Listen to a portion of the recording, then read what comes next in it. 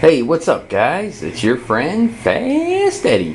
I know it's been a while since I did a little update here, but I've been working kind of hard on my little man cave, little budget home theater thing, whatever you want to call it. But figured I'd just do a quick video and show you what I've been up to and stuff I'm still working on. But let's just jump right into it. So I added some new posters and a couple little doorways here to close off the sound. But the main big thing here that I've been working on is dun, dun, dun, dun. Here's the front stage of it, I guess you could call it. It's an 84-inch screen, and it's actually not a screen, it's projector paint. Like I said, I'm working on kind of a budget here, so kind of saving up for the screen, but for now this is going to work perfect actually. Like I said, I did use some projector screen paint there. It's like a nice flat gray to it, and as you can see my walls are like a dark gray. But from where I'm sitting at here, this is the sweet spot, so to say. Like I said, it's 84 inches because I'm only about 10 feet away. So this was about as good as I can get with the projector that I'm using. It's kind of not the best projector in the world. It's an Epson. I'll show you in a minute. But the screen size, I didn't want to go too big because then it got all pixelated and looked crappy. But this was about the best image and size that I could configure. And I built the frame around it myself as well. Just used some 1x4s, painted them flat black, and it really pops off the wall, so it looks like a nice big screen there sitting on the wall.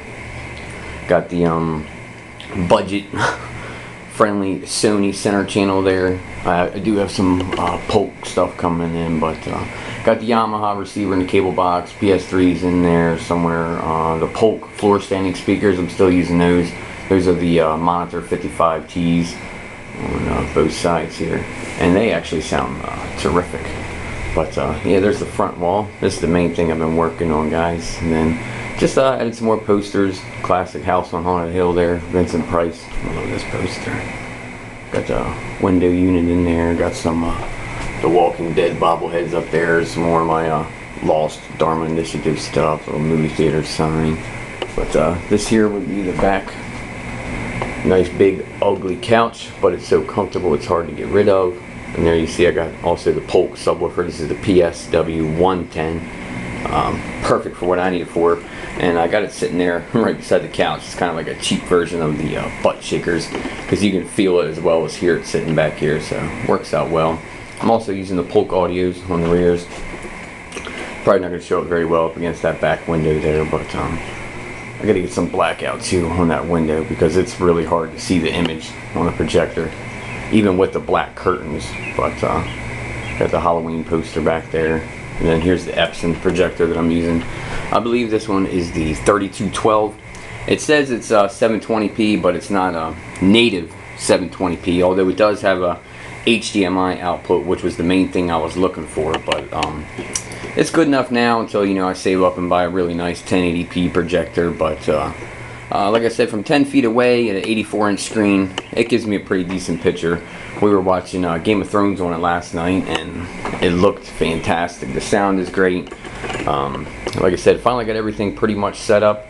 The screen and the wood and all of that stuff cost me about, I don't know, 30 bucks total. So nice cheap alternative to spending, you know, upwards of $1,000 on a decent screen.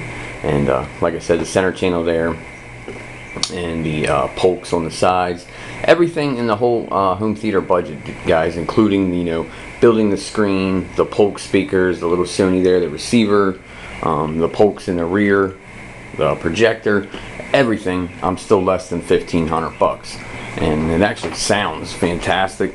The picture is good. It's not, you know, excellent. It's not 100% of what I want it to be yet, but like I said, while I'm saving up for a really nice projector, this one will definitely do for now.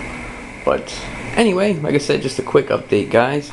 I want to show you what I've been up to, and I'll give you a little image here of the sweet spot where I sit, right here in the middle, so I get the nice center channel and the surrounds and a nice big picture. That's where I'm coming from. Alright guys, well thanks for watching, and I'll talk to you next time.